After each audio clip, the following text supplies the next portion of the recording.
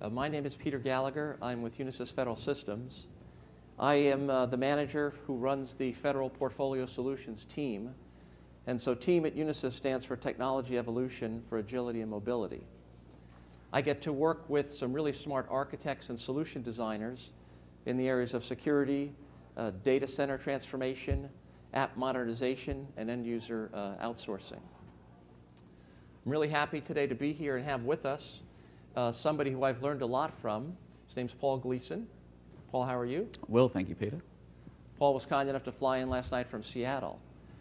So one of the great jobs I have in Unisys Federal Systems is to get best practices and learn to understand from what the rest of Unisys does. 80% of our revenues come from outside of Federal. So it's really fun to get to learn about some of the other things we're doing outside of Federal and bring them back in and see which ones them apply and which ones can assist us with our Federal customers.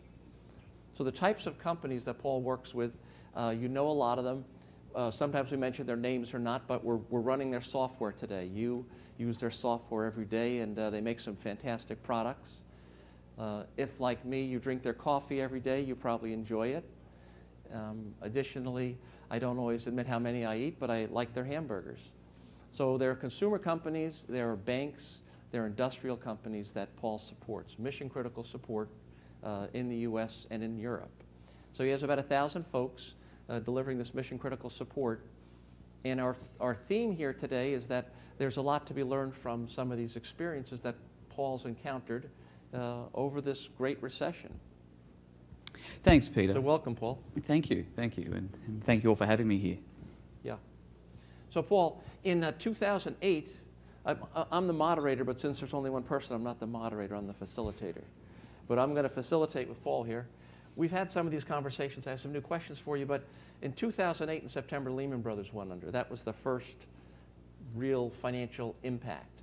So your customers, talk about them a little bit and how they started to react to that trauma, which we had a lot of talk today. In each of the sessions, there's talk about budget cuts. What do we do? We're talking innovation, but in the end, we're focused on these budget cuts. So talk a little bit about how the commercial sector reacted to that. So it's interesting listening to the keynotes this morning, and they're talking about doing more with less, and the cry for innovation and the call for productivity improvements. That's exactly what the commercial sector experienced after the recession when Lehman crashed. And the way they dealt with it was interesting because it really forced a change in thinking. It caused some courageous leadership decisions, and it caused a real hard look at how they actually executed their business on a day-to-day basis. And from a technology point of view, there were some real quantum shifts in the way that CIOs approach their business. It used to be, they used to have this language, or what they call a currency, where they would talk in terms of units of measurement that was, appropriate for the organization. So if you're a shipping company, you talked in terms of 40-foot equivalent units. If you're a software company, it's how many software units you ship out the door. That was sort of standard business practices prior to the recession. But post-recession, there was a new currency that was creeping into the conversations I've been having with the CIOs around the world, and that is one of productivity, measuring productivity. And what they cottoned onto very quickly, which is kind of exciting, was the idea of end-user satisfaction drives productivity more than anything else. We'd heard about mining data, using big data, measuring. This is what the commercial sector did very, very well. And they learned that to be able to mine their data, to how do you improve productivity, the fundamental root cause of that is actually engagement and customer satisfaction, and the customer being the end user. We're at on the cusp, I suppose, of what they're calling the people computing revolution right now. And they're getting ready for the people computing revolution. And by that we mean the notion that everyone's going to have a tablet device or a smartphone, and they want to access the data. They want to access the network, the security access points that they need to provide. The world is moving on from just the old desktop computers, and what they've done is they're enabling the end users to have greater end experience so they can be greater productivity for organizations. Yeah, thank you. So Paul, I was getting ready for this. I talked to a couple of my federal colleagues, and I said, we have this commercial talk. We want to find out what's going on. And the CIO said to me, he said, well, our world is so different. I mean, you don't have protests. You don't have the same sort of hands-off relationships that we tend to have sometimes between contractors and acquisition staff. Can you talk a little bit about what's the same? I know you've done some public sector work in federal Australia and other places, but can you talk a little bit about that? It's actually more similar than you realise. There's a lot of lessons that can be learned by the federal practice. The timing is probably the thing that's the most different right now. They've sort of faced this whole issue back in 2009 was when the real changes in the quantum thinking had to happen and the innovation. But if you break it down to the lowest common denominator, which is, we talked about productivity and end user and people computing, that's the stuff that's common across all sectors, be it public or private. There's no difference in my opinion. Yeah. And Paul, a lot of the discussions here, there's one session today on how to cut staff, for instance. So I've heard of a lot of focus on that's the way that some of these entities got ahead when they hit these challenges. So the budget cuts are coming. How do I respond to that? Do I cut staff? Is that how the commercial sector responded? Certainly some did that approach, but I would argue some of the smarter companies out there and the ones that we've been working with viewed it differently. In economics terms, there's the thing called potential GDP, which is the realisation the most you can out of your workforce. And the only way you can actually shift your GDP is either to increase staff, which wasn't really an option for the commercial sector, or increase productivity. So the notion of moving the GDP line further along, getting more out of your staff, became more of an issue than actually cutting costs. Sure, there are other ways of cutting costs, such as vendor management systems and other strategies around looking at technology from a holistic view and getting ready for the people computing revolution, because as we heard in the previous speakers, that there are some benefits with the lighter footprint, the lighter agility in terms of the end users being able to be more mobile. But ultimately, it wasn't all about cost cutting. And in fact, some of it was actually counterintuitive. And if you think about the notion of trying to delight the end user because you want them to be more productive, and if you run with that premise for a little bit, you can get to a point where there's companies such as Microsoft who have actually moved their service center back from India to America in Salt Lake City. They do it for core business hours because they get a better user satisfaction, a greater user experience, and by bringing it onshore rather than offshore, which was the paradigm previously, they're actually finding that they're getting greater customer satisfaction. Greater customer satisfaction, greater user experience, greater productivity. It's almost counterintuitive to the way people were focusing, taking costs out, cutting. Now the paradigm's shifting a little bit more to allowing the end users to be enabled and have that flexibility in terms of the devices that they want to bring to the workplace. And how do they justify that, Paul? Because it sounds like it would cost a lot more money to bring those resources back to the U.S. How do they prove to their shareholders that they're saving money? Well, there's several things. The first thing they do is they measure. We heard about that in the previous speakers, how important it is to measure everything. You don't know how you're succeeding unless you have a baseline and how you measure your work and productivity. Most enterprise corporations today survey their end users. Unisys does it as well. We survey every single one of our employees that are working on various programs to get their feedback and just testing how they're buying into the program and what could we be doing better, smarter, faster. So in terms of the bigger organisations, they justify it by measuring the performance, measuring the satisfaction, and indeed measuring the productivity.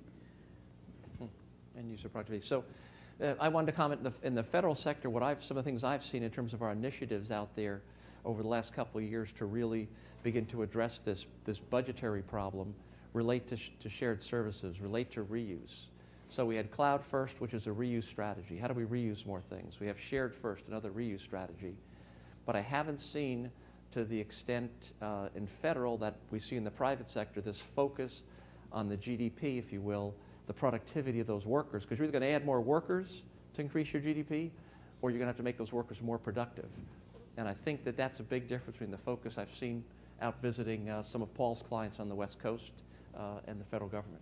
Let me bring it to life with a good example, and that is the fact that the traditional thinking service support model is that if you have a problem, you pick up a telephone, you call, and someone answers that phone, and they help you with your problem, and that's been the way it's been for some time. But post-recession, with this whole focus on productivity, the paradigm really has changed, and what we're seeing now is the development of what effectively are smart kiosks. The idea that you can walk up with your laptop dripping with coffee and say, help, I need it fixed. and have someone say, why don't you go get another cup of coffee? Hopefully you don't spill it this time. But more importantly, we'll replace the keyboard, we'll get you going, we'll have you going in 30 minutes. In the old days, pre-recession, people would have to make a phone call, you'd wait for the field person to come, take your laptop away, order a part. It could take 2-3 days. In the faster, agile world that we're working in now, in terms of productivity, companies just simply can't afford to have someone idle, because if your devices, your electronic systems, your computers, your laptops, your tablets are not online, they're not working, you're dead in the water. Because ultimately, we all use technology every day to do our jobs.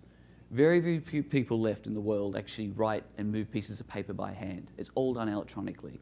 So therefore, if you enable people to have those devices on all the time, I mean, we used to hear in the 80s about the idea of dial tone support.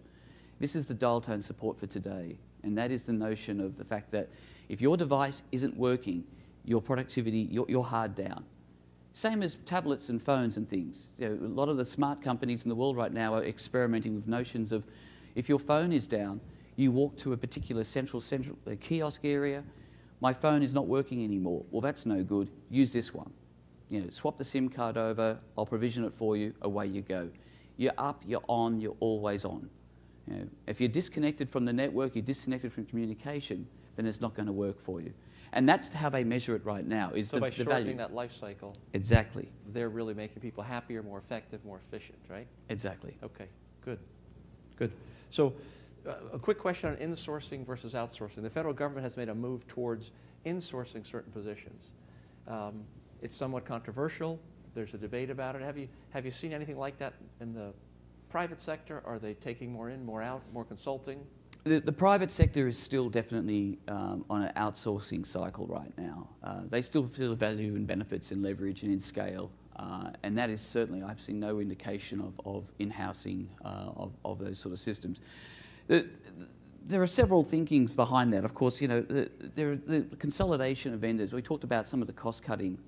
One of the things that did come about post-recession was procurement organisations got a lot more savvy about how they were actually sourcing. So rather than go down the path of having multiple vendors, they're looking and challenging their vendors to what else can you bring to the table so I can get a greater book of business? Because from a support point of view, from a commercial company's point of view, the fewer vendors you have to work with, the easier it is. The more streamlined the governance model, the more practical the actual day-to-day engagement becomes. However, having said that, there's still a large number of opportunities and support that needs to be provided for all environments. So the challenge or the strategy is for vendors to learn how to actually expand their portfolio and learn how to manage other vendors and work in terms of, we heard the previous speaker talk about sharing the love, sharing the pain, sharing the opportunity to support. So we're seeing a lot more innovative governance models, a lot more strategic thinking in terms of how you actually support the customers. And there's some lessons there I feel that can be applied certainly to the federal place as well. Yeah, I know you're working with a large organization in Paris right now. Not to mention names, but they're looking at consolidation. How dispersed were they? When I think of a federal agency with a lot of agencies, some of them have 20, 30 help desks and other support mechanisms. What are they doing with that organization? This large operation in Europe is a manufacturing company right now, and their challenges right now is that the fact that the commercial sector is all talking about emerging markets, and they all want to, the big focus areas, the Brazils, the Russias, the India, China, South Africas, Indonesias. And their challenge is that they've been focused predominantly on Europe, was the market that they've been working on. And what they're learning very quickly is that they haven't reacted as fast enough as they could to the market forces. The market has moved on and they sort of missed that wave of innovation. So what they're doing is they've decided strategically to reach out to vendors to help them get to that point. So one of the advantages, I suppose, of using a sourcing provider is you do get the ability to leapfrog a technology. Sometimes you get people who are stuck on old technologies, on Windows XPs and old platforms. And to get over that internal inertia, that status quo point that we heard the previous talker talk about, sourcing can be a great way and a great catalyst for making that sort of change. And that's exactly what they're engaging Unisys to do. And Dave Wennergren in his talk there made a really compelling point to me that, he talked about the baby, and 75 or 80% of our funding for IT goes to support those legacy environments. How do you see that? Are there any differences that you see in the commercial sector relative to dealing with the older stuff versus investing in the new stuff to get ahead? And competition, how do they compete? Well, the investment is still, they have the same challenges as the federal, and as much that there's still this keep the lights on paradigm where they've got to continue to do what they're doing. But the challenge that the commercial industry faces is that there's a lot of competition.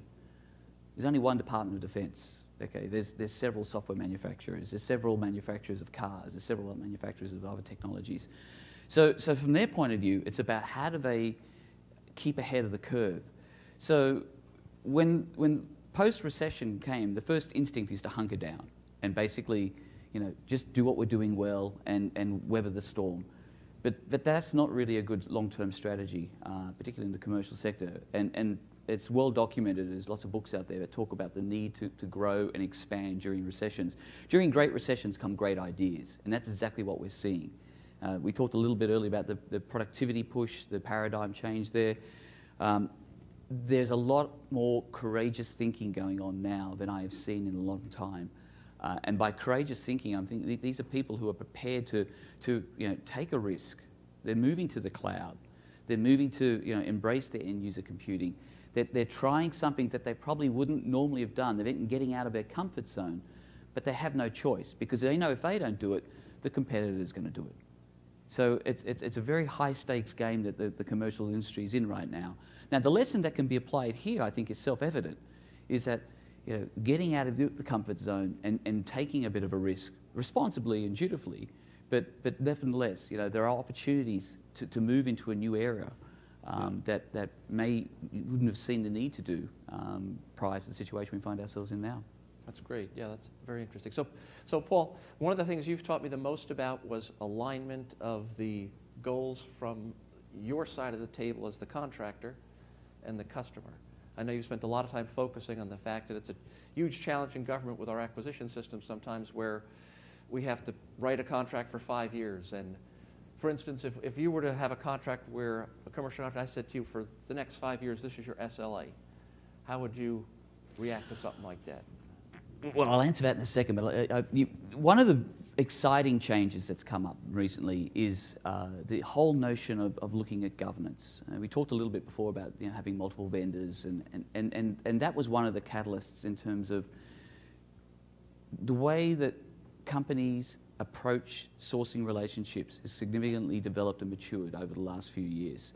The governance that's applied to this is becoming more and more collaborative. And if you're going to write anything down today, or at least out of this session, write down the word alignment, because I think this is key. Some exciting changes that we've seen right now out there in the marketplace are companies where from the CIO right down to the service provider are all carrying the same commitments, and that is performance objectives around service levels and executables that are absolutely measurable. And having that sort of alignment, so for some of the bigger customers that we work with right now, all the vendors, no matter who you are, if you're working for that customer, you're carrying a service level agreement around customer satisfaction. And the CIO of that organization down to the support person in the field is still carrying that same goal. So when you get to an awkward situation, and awkward stuff happens all the time, what you do is, when you're all in the room pulling in the same direction, because you're all goaled and compensated on the same objectives, it makes a lot easier conversation than the old days when you had that old adversarial, confrontational. So what you're seeing is a movement away from the vendor-supplier confrontational approach to one of more of partnership. And alignment's how you accomplish that. And you can accomplish a lot more, I can assure you, working together than working against each other. And that is one of the key changes that's happened in the last couple of years, is the idea of having that working together. So to your question around the service levels are absolutely needed. Guaranteed, you should be foolish to sign a contract with any service provider about some sort of detailed service level regime. But the trick is now having that flexibility with the service levels, because a service level that you write today might be really practical in 2 years' time. We talked about the people computing paradigm, the revolution that's happening. Who knows how we're going to be supporting environments in 2-3 years' time when everyone's carrying a tablet, for instance? Is that going to require a different service level, a different rethink? So the smart contracts, the smart agreements that we're seeing now are baking in provisions to have that flexibility so that they can move and adapt and evolve as the business moves going forward. And I think that that's something that could be applied to the federal space as well. And how do you evolve that with the customer? How does that cycle work? How does that cycle of changing those SLAs, of continuous service improvement work? We formally approach it by having a regular cadence where we actually review it to make sure that the meetings and the contracts that we have, the agreements that we have in place, are they still relevant to your business? One thing I would have to tell you in the commercial sector is that things change very fast. So we'll do a 5-year agreement, and after 2 years in that agreement, we know that the customer's directions have moved in a completely different direction. So rather than try and force and struggle along with an agreement that doesn't necessarily flow and make a lot of sense because the customer's world has changed and you're holding them back, you suddenly become an anchor, and you're holding back a customer from being as innovative as they need to be. So the way we approach this is that we have a regular checkpoint, which we normally bake into our agreements, where we review the purpose of the agreements and the benefits and make sure that they are aligned. And it's a healthy conversation. It's something we look forward to when we do with our customers. So your direct customer is the same SLA as you have in terms of their bonus and their performance? Yeah, absolutely. Yeah. Alignment is key, and I can't emphasize it enough. So you would never make a 5-year fixed SLA agreement and say that's it? I would certainly do a 5-year agreement, and don't get me wrong, there may be a service level that's good for 5 years, but you need to have the ability or the mechanism to review them and see if they do make sense. Similarly, the old thinking of ratcheting down service levels every year tighter and tighter and tighter, all that drives is silly behaviour because it actually stifles innovation. You heard Congressman Van Halen talk a little about the importance of innovation. I can't begin to tell you how important that is. There's been a lot of research published over the last few years of failed service agreements. And when you do a root cause of those, it almost invariably comes down to lack of governance and lack of innovation. And innovation is one of those other areas that's a true partnership. Innovation is not just the aha, eureka moment, the lightning bolt. That's fantastic. Why didn't we think of that before? We're all professionals. All the easy stuff's been done already. It's the clever stuff that hasn't been thought of yet. So innovation is actually micro steps. The process that we have inside Unisys, and other companies do it as well, I have to add, is that we treat innovation as being a series of small micro steps forward. Okay, testing, proving, executing, moving on to the next thing. So the way we treat innovation is to have an innovation program, and we keep on innovating the innovation program to keep it fresh and current as well. But the innovation has to become part of the culture, and it has to come with leadership. So if you ever, and it has to come with both parties sitting in the room talking about innovation jointly. Because if there's not a charter, a mission statement that drives the goals for innovation together, then it's not going to work. And you create project plans, don't you, for those innovations? So how many projects would you have going in sort of your regular innovation cycles? We typically run between 6 to 8 large innovation projects at the same time. We run it as a program, so a program with a subset of projects, and we appoint project managers with sponsors. And this is a nice point. We talked about the partnership and the alliance. We always insist that the customer has a sponsor as well as a sponsor from the Unisys side. So there's joint stakeholders. We identify the outcomes, we measure the baseline, we measure the outcome.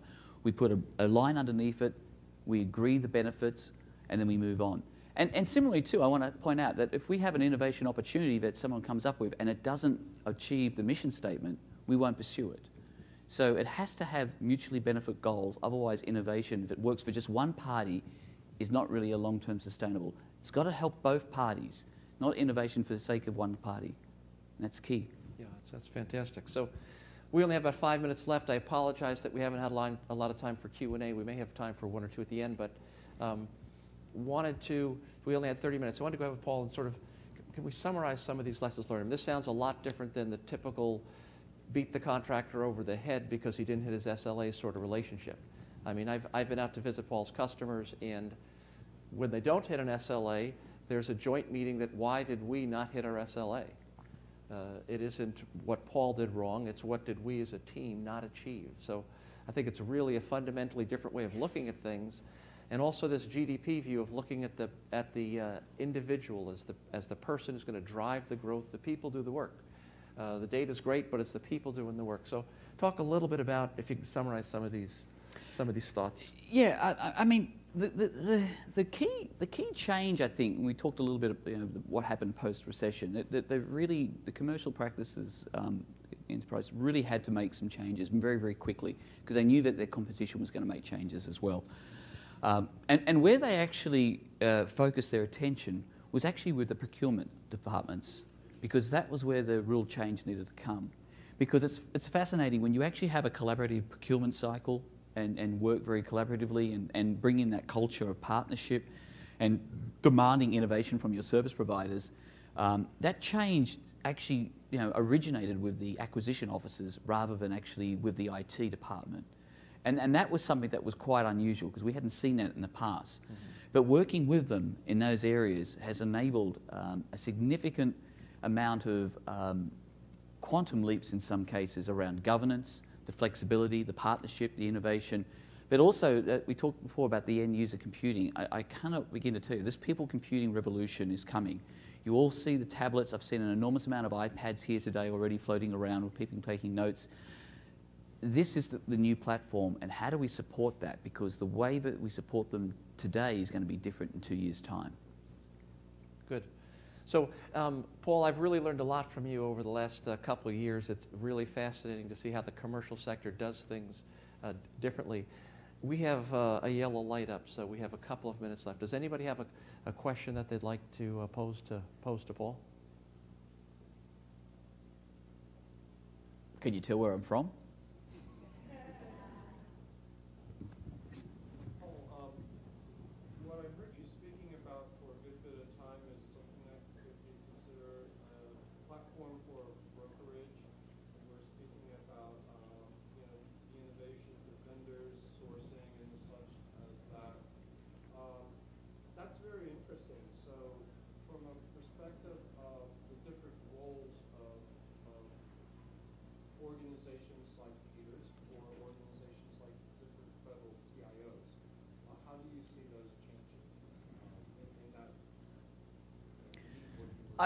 I see the not so much the role changing, but the role developing, and that is developing into an opportunity to look at how do you lead that cultural change. I mean, there were some themes that we heard in the keynote this morning which resonated with me very closely, and that is the fact that it's the courageous leadership that's needed right now, and I feel that there's some opportunities to provide that courageous leadership.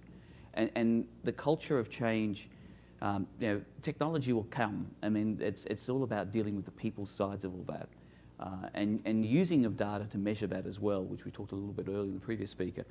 So I feel that the CIO role won't change; it'll evolve into something that's more working closely with the partners, leveraging their expertise and what they're seeing. I also feel and sense that in the federal space, there's going to be a lot more synergy with what's been going on in the commercial sector. Because I feel that what's happening there, as I said earlier, I think that everything can apply to the federal. I think it's just there's a time gap. But I don't think there's anything other than a time gap issue right now. Fantastic. So I want to thank you all for coming. We're just running out of time here, but it's really fascinating to see that we're in the IT track here, and we didn't talk once about which technologies he uses and the scale. I guess we answer 700 million trouble calls a year, and so how that scale and that technology is driven across problem resolution schemes across different customers around the world. But I have one last question for you, Paul. Do your commercial customers get together in any way to help solve problems? Absolutely. Do they get together to do problem resolution? We do industry communities of interest. We do regular reviews and meetings. We actually just hosted an event down in Florida. Similarly, we also have global communities of interest, particularly in something like retail, where we actually get together and we share best practices and ideas. So we actually bring our customers together to share. And that's something that we talked a little bit about, heard a little bit earlier this morning, about sharing of ideas and how invaluable it is, because we all have the same problems. It really is the same. It's just a question of, you know, communicating and getting it out there. Get the people together. Okay, folks, thank you very much. Appreciate you being here. Thank 5 seconds.